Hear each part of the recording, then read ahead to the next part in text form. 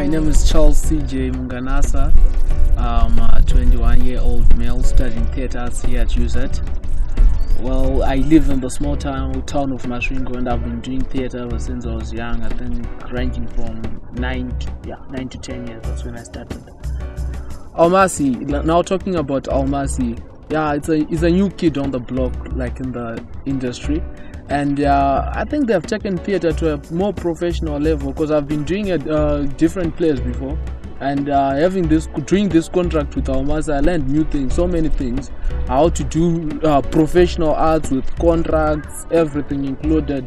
You really feel like you're working, you're doing something, and you can say, I'm going to work, I'm having a job, which was a little bit different from the other plays which I used to do.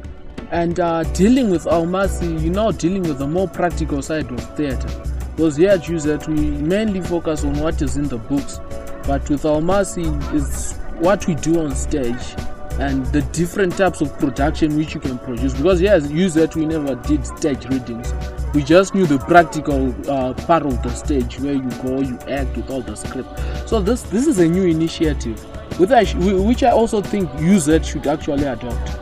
There's very limited performance space in Zimbabwe. I'm talking about theatres in general, buildings, very limited. And I think the government should do something, even the outside community should do something about this. And number two, equipment.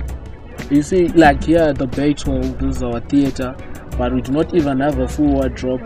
We do not even have the basic set, whereby you're doing a play, you have to go look for your own costumes.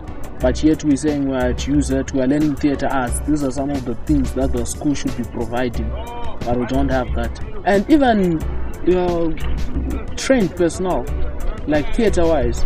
For example, you see Danai coming from USA, coming with another initiative. That's the other thing we need as artists in Zimbabwe. We need that.